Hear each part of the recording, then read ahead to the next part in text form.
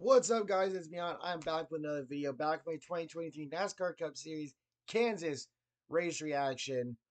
What a hell of a finish. And holy shit, we have a fight to talk about. Well, I mean, more of a scuffle, more of a brouhaha, if you will.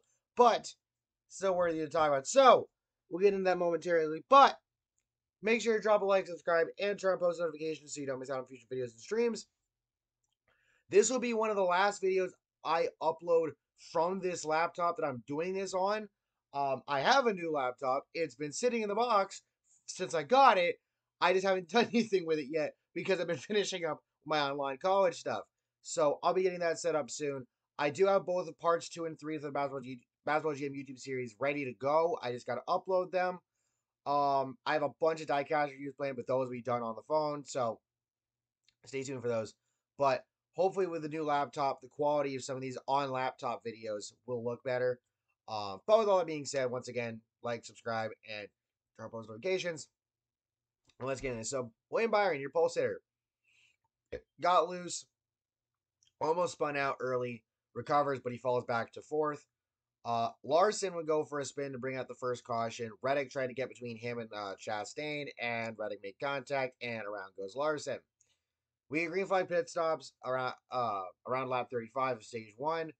Byron gets a speeding penalty, and then Josh Bilicki gets a pair of speeding penalties because he sped on his initial pass through. Briscoe loses a tire on pit road, no penalty because he didn't leave. Well, actually, he was held on pit road or had a pass through, but nobody gets ejected because he did not leave pit road. So good on ya. Byron gets in the wall, pits. Denny Hamlin would take stage one. Truex Jr. second, Gibbs third, Reddick fourth, Suarez fifth, Bell sixth, Wallace seventh, Blaney eighth, Chastain ninth, and Larson in 10th. You wonder why Legacy Motor Club is moving to Toyota next year, because at tracks like Kansas, Toyota is king. Kyle Busch gets a speeding penalty. Caution comes out for Austin Cindric, loses his right front tire, gets in the wall, later loses the wheel, held for 2 laps on pit road. Eric Almirola spins off turn 2. Caution comes out. Ty Gibbs with issues on pit road. And then we get a caution for Josh Berry and Eric Jones.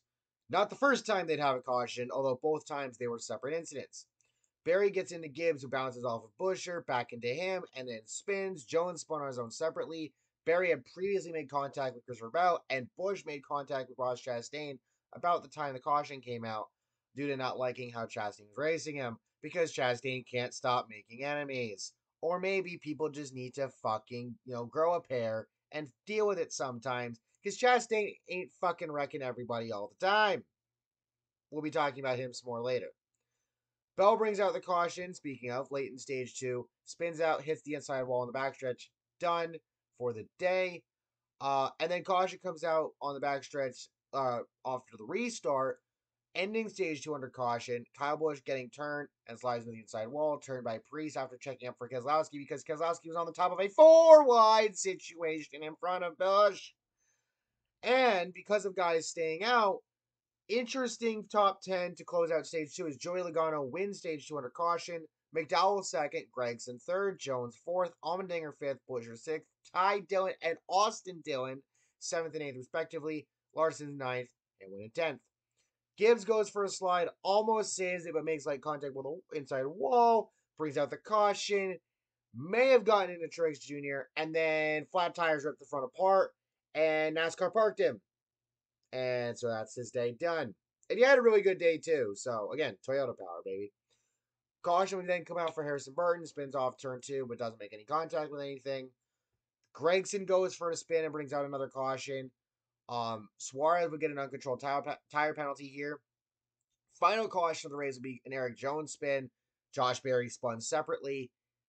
And then Kyle Larson, and essentially it turned into the Kyle Larson Denny Hamlin show at the very end. Larson takes the white flag. He was getting loose towards the end. Hamlin was trying to catch him, and Larson gets loose, gets into the wall a little bit on the final lap, and then on the backstretch, Hamlin makes contact with him, puts him in the wall, and Hamlin runs away with the victory, his first since last year's Coca-Cola 600. And then afterward, Ross Chastain and Noah Gragson got in a fight. It seems, from the footage I've seen, it looks like Gragson confronted him, Ross swung first and connected. People are gonna make fun of Gragson for fighting because of the haircut that he's got going on. Um, I have no idea why he has that haircut. It's kind of funny in a way. But this was gonna happen eventually. Somebody was gonna snap and confront Chastain, and Chastain has snapped in response, and there you go. I mean, look, I get it. Chastain keeps fucking with everybody, and as the old saying goes, you fuck around, you find out. Honestly, this is just who Chastain is. He's gonna rough you up. He's gonna run you hard. Sometimes he's gonna wreck you, and he's gonna win. Well, I don't think he's won yet this year, but he's doing really good in points, and he'll get back to victory lane again. We know that. So, I mean, at this point, he just is who he is, and it's gonna piss you off, but that's Ross Chastain, baby. So, with that being said, once again, drop a like, subscribe, turn on post notifications so you don't miss out on future videos and streams. Let me know your thoughts down below in the comments, and I will catch you all next time. Peace.